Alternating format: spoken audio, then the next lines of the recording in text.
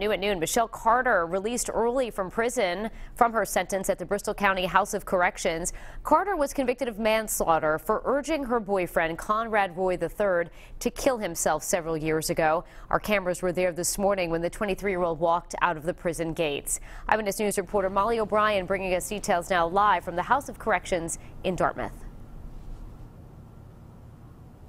Just before 9:30 this morning, Michelle Carter walked out of those prison doors a free woman after serving just less than a year. The Bristol County Sheriff calling her a model inmate.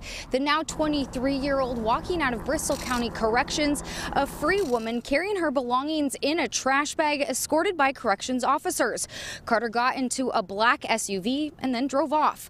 Carter served less than a year of her 15-month sentence for involuntary manslaughter. She was convicted after the court's ruled she was responsible after her boyfriend, Conrad Roy, committed suicide in 2014.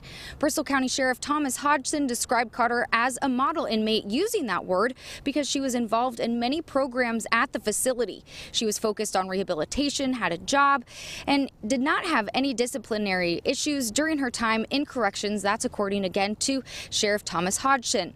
While he didn't have any direct contact with Carter, the sheriff says Carter was actively involved in many programs and enjoyed gardening during her time in corrections. Hodgson says Carter earned early release by working and earning enough credits.